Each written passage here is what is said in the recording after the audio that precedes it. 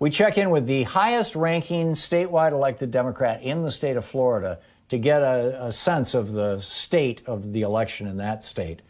Check this out. Nikki Fried is with us. Check this out. Leave your comments, ding the bell, share it with your friends, and subscribe to our channel. So the most, I was going to say most powerful, I guess highest ranking Democrat in Florida is the Florida Commissioner of Agriculture and Consumer Services, Nikki Fried. Nikki also was a keynote speaker at the Democratic National Convention and is, just all over the Florida vote here, an attorney and an activist. And Commissioner Fried is on the line with us right now. Nikki's Twitter handle is Nikki Fried, F-R-I-E-D-F-L, Nikki Fried FL, as in Florida. And Commissioner Fried, welcome back to the program. I'm curious your take on what the voter landscape in Florida is looking like right now.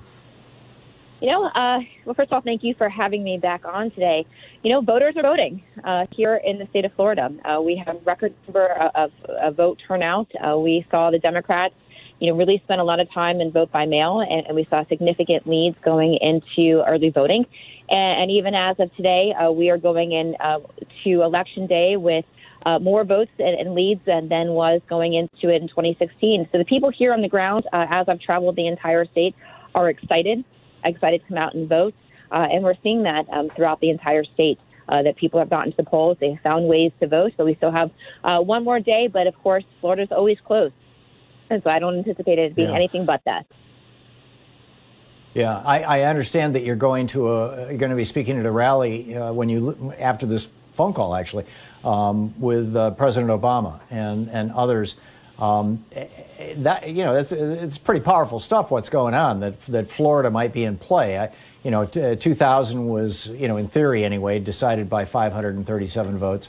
Although Jeb Bush had figured out a way to knock 90,000 African Americans off the voting rolls in the months preceding that. Do you anticipate an ongoing problem like this? I mean, is Governor DeSantis purging the voter rolls as aggressively as Jeb Bush was doing?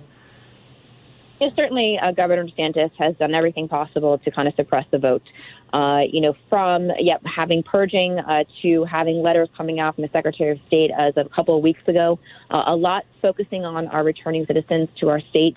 The Republican legislature has really just torn apart our constitutional amendment that allowed returning felons who have paid their restitution and paid their fines and fees to be back onto the voting rolls.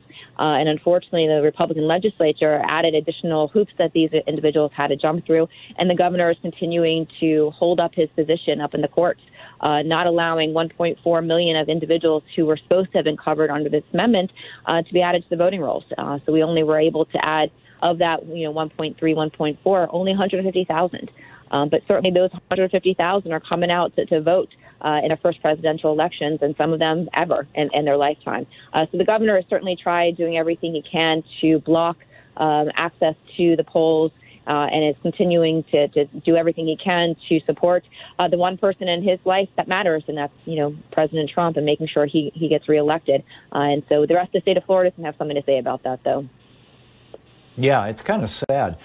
Is Florida one of the states that counts mail-in ballots and early ballots or early vote before Election Day, so that those numbers will be included in your totals that you're reporting out tomorrow night, or does Florida count them after? Nope, we have already started counting.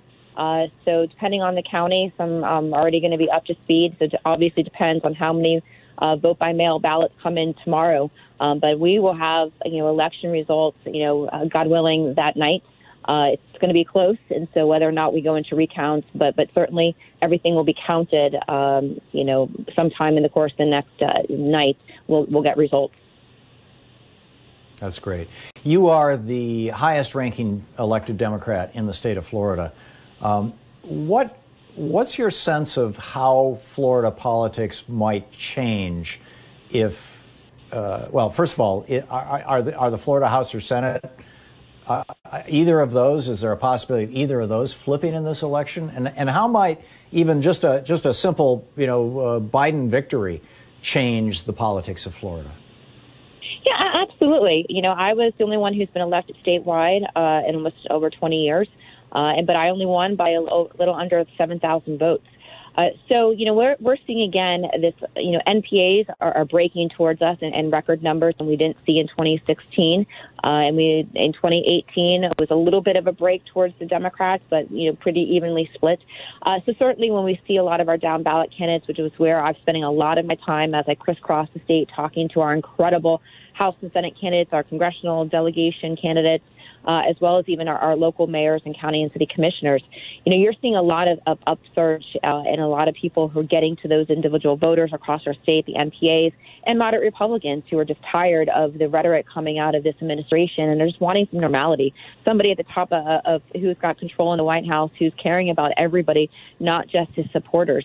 And so I do think that we are going to get close in the Florida House and the Florida Senate. I don't necessarily anticipate a flip in power, but certainly getting a lot closer to having an equally balanced legislature. And then, of course, me being the only member in the Florida cabinet, really having a consolidation that the Democrats are finally on our opportunity to have our messaging really transcend partisan politics, that we are talking to the MPAs, talking to moderate Republicans, and are really going to see a turn, and especially when we bring it home in Florida for Joe Biden and we have a Biden, presidency, you will start seeing a lot of turning inside of our elected officials, knowing that they have to start governing more in the center, which is a reflection of really where our state is.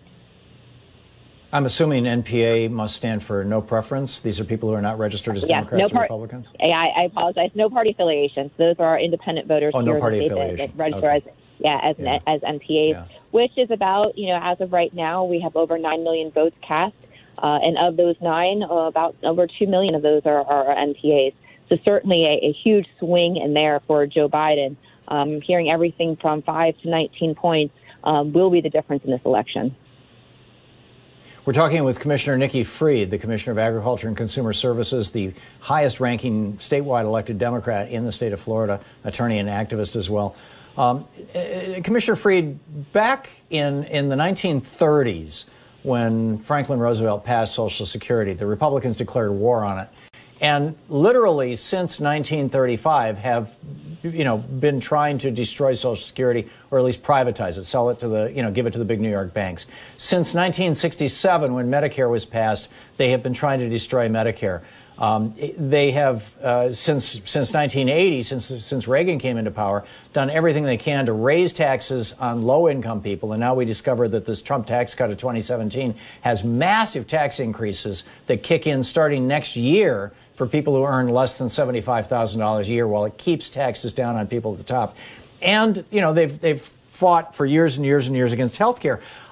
My sense has been in the past, when I've talked about these things on the air, everybody goes, oh, yeah. The Republicans talk about this and, and eliminating the right to abortion and maybe even outlawing birth control. And the Republicans talk about this stuff, but we don't take them seriously, and we're going to vote for them because, I don't know, they call themselves Christians and they have guns or something.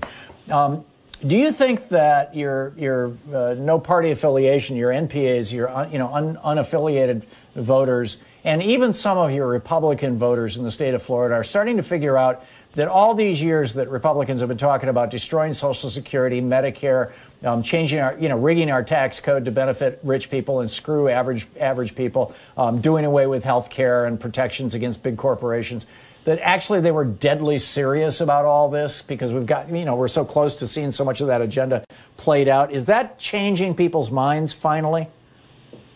Yeah, I think so. I think that you've seen, when you have right now a Republican-controlled Senate, Republican-controlled White House, and you've seen what they have done with the ACA. Every step along the way trying to derail that. You're seeing it still in the court systems, and now that there's a 6-3 majority on the conservative swing of the courts. And so all these things that have really been moving the ball forward on issues of social justice, of gay rights, of abortion and protecting Roe v. Wade, that's in jeopardy. And they're serious about that. I mean, look at their actions. I always say actions speak louder than words.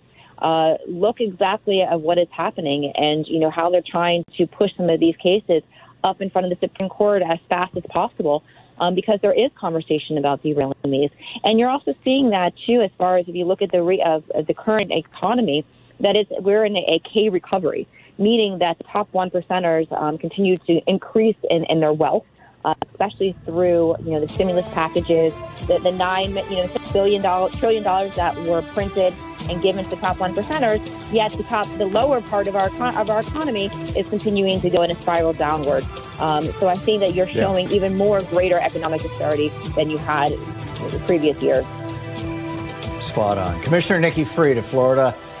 Nikki Fried FL is the Twitter handle. Commissioner Fried, thanks so much for dropping by. Great talking with you.